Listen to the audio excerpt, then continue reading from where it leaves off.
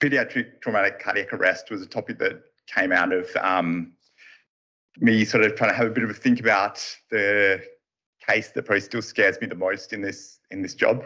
And by way of disclosure, I'm anything but a subject matter expert on this topic.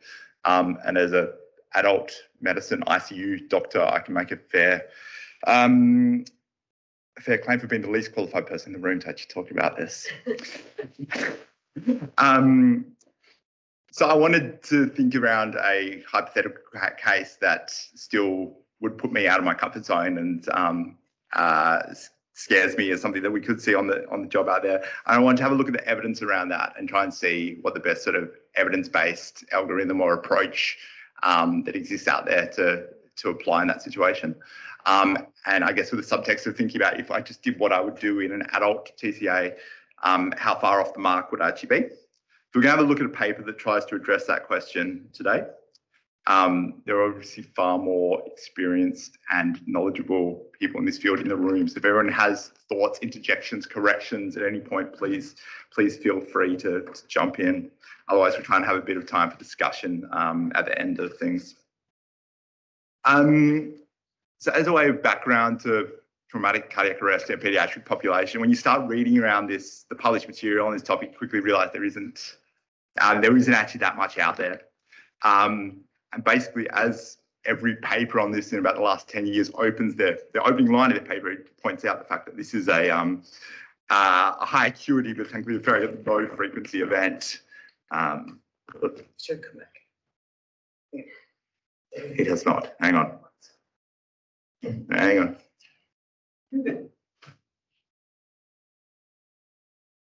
Why have I lost it? I'm here now. Sorry, Carl, help me.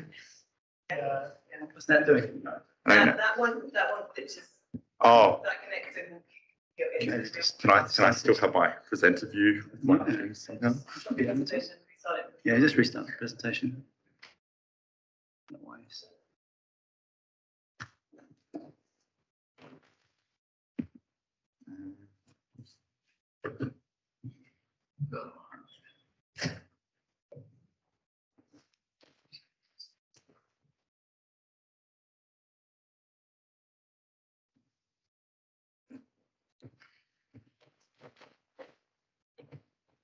Okay. Yeah, so high acuity, but thankfully a low frequency event. It does make it quite difficult to dig out the data around traumatic arrest in children. And when you look back and I did a little bit of a literature review, and there's sort of about less than one publication on this per year over about the last 30 years. There are, however, a couple of recent epidemiological studies that have come out in the last few years that sort of give a little bit of a lay of the land. Particularly, there's been a couple of studies conducted out of Victoria.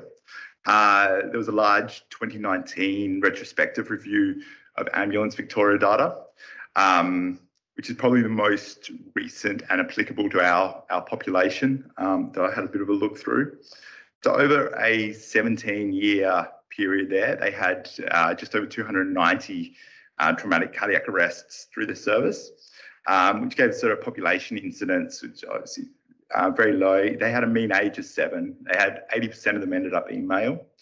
50% involved motor vehicle in some way, with falls and non-accidental injury sort of making up the next largest categories. In their data set, they managed to get ROSC at around 22%, just under 19% made it to hospital, but unfortunately just over 1% actually survived discharge. They had no significant difference in outcomes over the course of that 17-year period. And these numbers reflect pretty well other recent publications out of the US and Asia. Depending on which publication you go to, the breakdown between blunt and penetrating TCAs varies slightly, but with overall blunt making up the majority, and unfortunately penetrating having better outcomes. So trying to find good evidence to guide practice in such a rare event is challenging.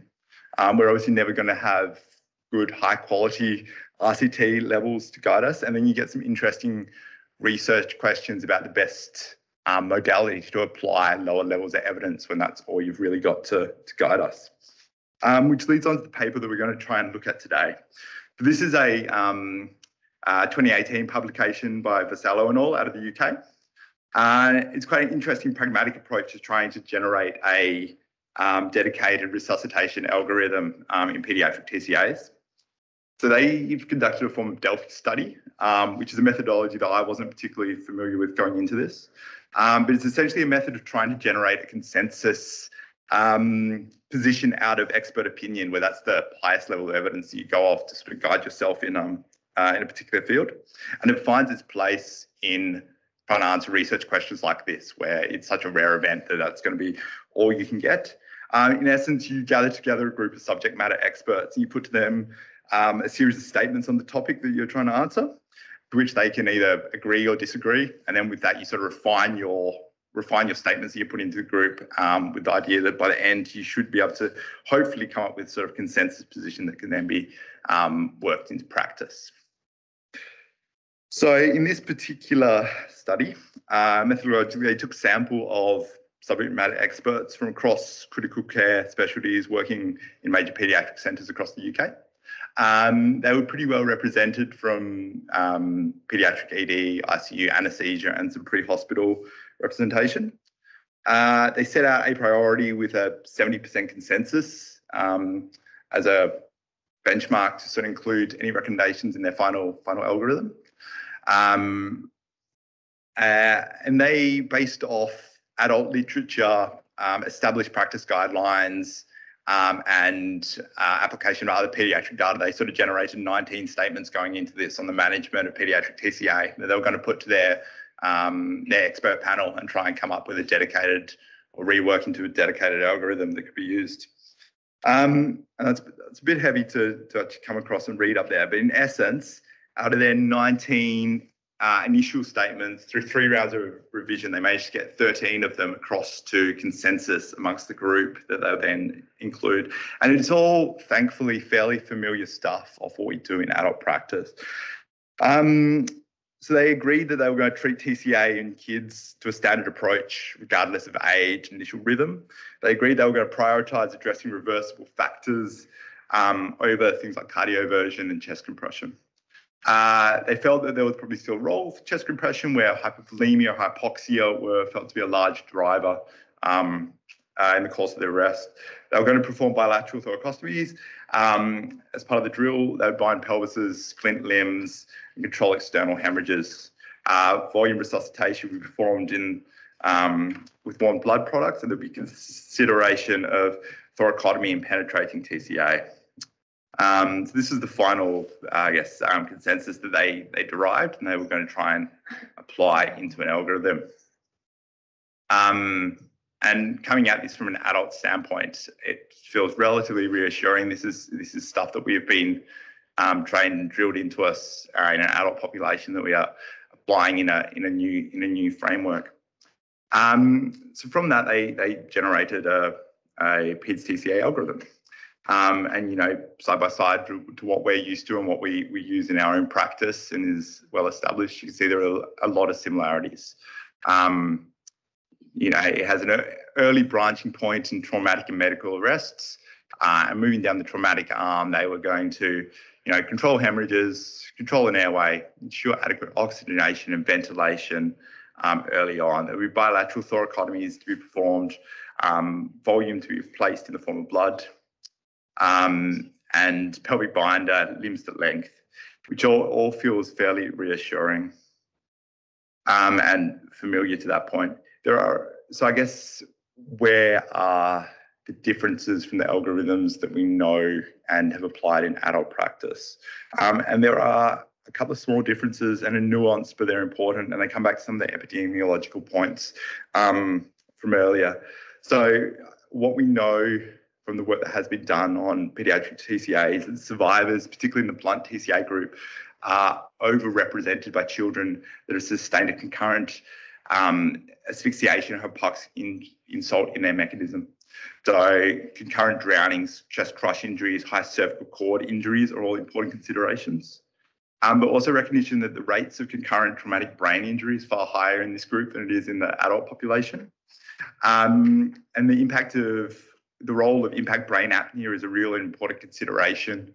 And this subset of arrested children tend to fare better, and it is important to identify and treat early. Particularly in the child arresting post-trauma with minimal external injuries or a lower impact mechanism. So they've forward-loaded this into their algorithm with prompts to consider the role of hypoxia, impact apnea, and trauma in children. So I think what this boils back to is ensuring good A's and B's from the outset, taking care to make sure these are addressed well and early, because these are going to be the big ticket items moving through the other life-saving interventions. And this, the role of impact brain apnea, and particularly in this paediatric subset, is appearing more in the literature. So coming back to their algorithm, I think it's a really pragmatic and good effort at generating consensus position where with the resources and data they had. For me, the outstanding questions that came from this and having a look around it were generated from the points that either just made it into their final consensus or were just excluded by majority. So thoracotomy makes it into the algorithm. So I want to have a look at some of the evidence around this in this age group, who we should be considering it on, which I'll come back to in a second. The other point is they reprioritise chest compressions somewhat in some subsets of traumatic arrest. As for the adult algorithm, they sort of deprioritise it until after other life-saving interventions are performed. But they did feel there was a caveat to the role in PEDS TCA, particularly where hypoxia was felt to be a factor. So whether we should be having a lower threshold for inclusion of chest compressions in the PEDS TCA population. I wanted to have a look at particularly without evidence of external losses or and after initial interventions have been performed. With regards to thoracotomy, I just had a brief look at the literature around that in this population. Again, it's fairly sparse, and there is a little bit of hospital ED publications that we can try and extrapolate to guide us here. So the largest published data set that I could find comes from Paediatrics by Allen and al. Out of the Journal of Peds Surgery in 2015. And they basically did a 20-year retrospective review of ED thoracotomies in a large Peds trauma center in California. So in that particular subset, they ended up with 250 cases over the course of that 20-year period. Just over 50% were traumatic penetrating arrests, high percentage of males, median age of 15. Their survival rate for penetrating, just over 10%, and as expected, very low for the blunt arrest group. And they had no survivors of that period in those less than 14 years, unfortunately.